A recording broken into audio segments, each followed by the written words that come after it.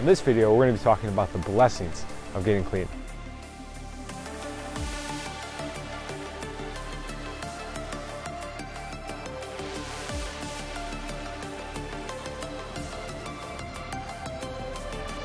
What's up, guys? Welcome back to another episode here at Sobriety University. On this channel, we talk about addiction and recovery related topics. And on this video, we're going to be talking about some of the blessings that come from getting clean and sober. So the last video, we talked about some of the curses. That video is going to be linked down below. And essentially what this video is just the exact opposite of that video, linked down below. And essentially what this video is just the exact opposite of that video. So everything I said in that actually has a silver lining to it. And almost all of them end up being blessings at the end of the day. So we're going to cover those today. Before we begin, feel free to like, subscribe, comment down below what the blessings you have experienced in your recovery journey have been. We'd love to hear about it and get some conversation started. So diving right in, the first one is going to be gaining relationships. Now, in the other video, I talked about loss of relationships, and often that kind of happens before one gains the relationships that one was looking for. So I know I had experienced that personally. I had to let go of a lot of relationships before I started to attract the ones that were actually healthy for me and the ones that I kind of always wanted while I was using. However, since I was in so much dysfunction, there was no way I was going to attract those. So after a little while of getting clean, I started to have some deeper relationships, could be more intimate with people, could kind of start to express emotions and find people who are also willing to do that as well.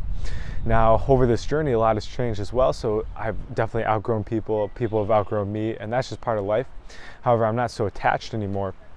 And I know that the next people I meet, they're gonna be able to fill some of those needs that maybe the people before could not, or vice versa. Because I, of course, after a relationship ends, I take inventory and I'm like, okay, how did I mess up in this? What ways could I have been better? And then I get to apply that to the next relationship. So overall, one of the big blessings is that just relationships get better in general. And that's awesome. So the second thing that is a blessing in recovery is that we get to start feeling emotions again.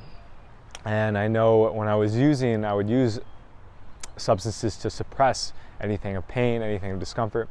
And of course that just kind of built up over time, and it would always like kind of explode in these like neurotic episodes and cause a lot of drama and stuff. And it was like, okay, this is exhausting.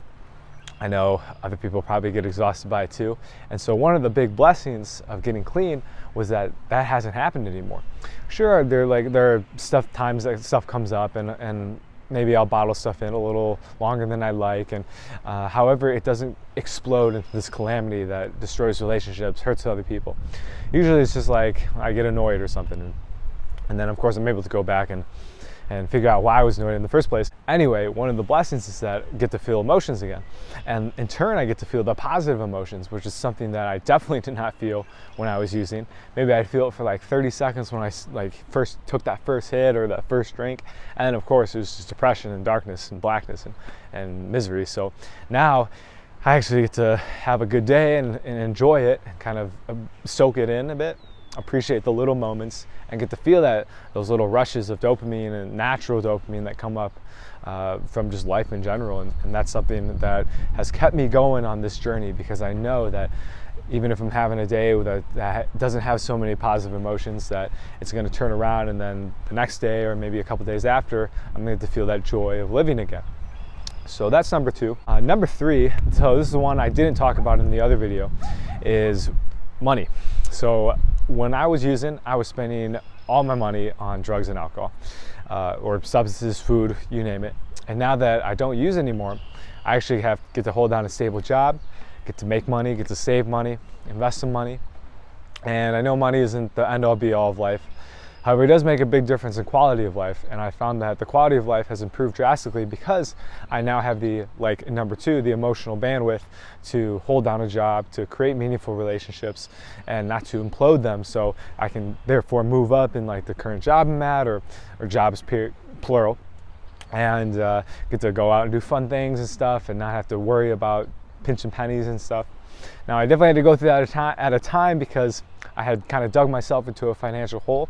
However, since I stopped using, I was able to put focus on that and tackle it in, I guess, in an adult manner, and really take care of some of those issues, and now kind of get to experience the fruits of the labor. So, of course, money is always something I'm working on, and being someone with an addictive personality, it can be easy to spend versus saving. So it's definitely still a challenge to save versus spending. However, at the end of the day, it's just so much better. And I really appreciate recovery for that. So guys, with that, I think that's gonna end the video. Thank you so much for watching. Again, feel free to comment down below your blessings of recovery that you've experienced. Have a great day and talk to you soon. Peace.